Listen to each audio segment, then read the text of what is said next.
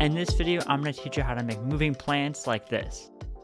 First off, what you want to do is, for me, I use the Botanic add-on to produce plants and fields, but you could really use a model or anything.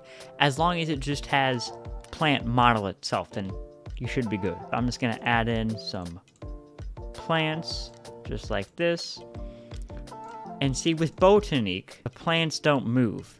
Now, you can add animations to them, but they're only for the trees.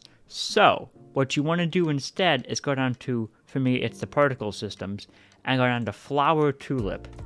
And then you want to animate this. So add a keyframe, and then add one here, and then rotate it this way, and then add one here, and then rotate it this way.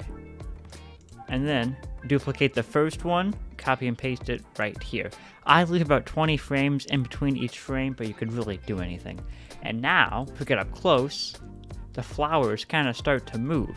And we can repeat this by just duplicating the keyframes. Now the plants appear to be moving. Now I would recommend that you slow this down a little bit, unless it's like a very windy day. But yeah, you get the basis, and then you just do this for every single plant item.